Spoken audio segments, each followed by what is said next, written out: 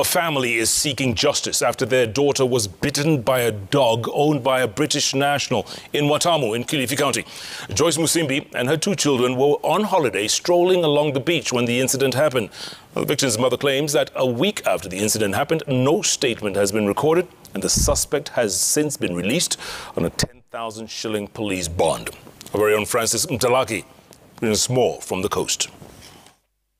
Like any other tourist, Joyce Musimbi and her 2 children decided to take a walk and unwind in Watamu on the 20th of April, where they were strolling along the sandy beaches of Watamu, Kilifi County. They claim to have come across a British national, Steve Dalton, with his 2 dogs. One of the dogs bit her 11-year-old daughter. Nikiangalia tu naona umbo imekuja inafuata mtoto wangu, na ile umbo ikaanza kuuma mtoto.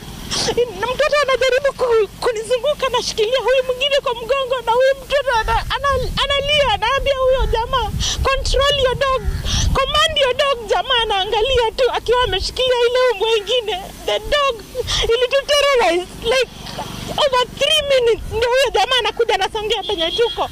She claims there was no help from the suspect, forcing a witness to step in. Then my mom started shouting for help, and a good Samaritan, God bless him, came to help us.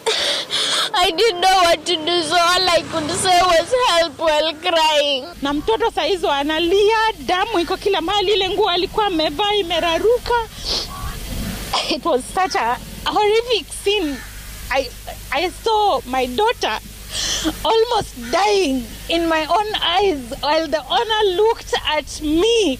You know, he didn't do anything to control. They have since reported the matter at Watamu police station and received the required medical attention, but their quest for justice has amounted to nothing. Police say the suspect was arrested and released on a police bond of 10,000 shillings. We went to the man's place, but he refused to open the gate for us. Then he started claiming that he is the brother of the owner of the dogs.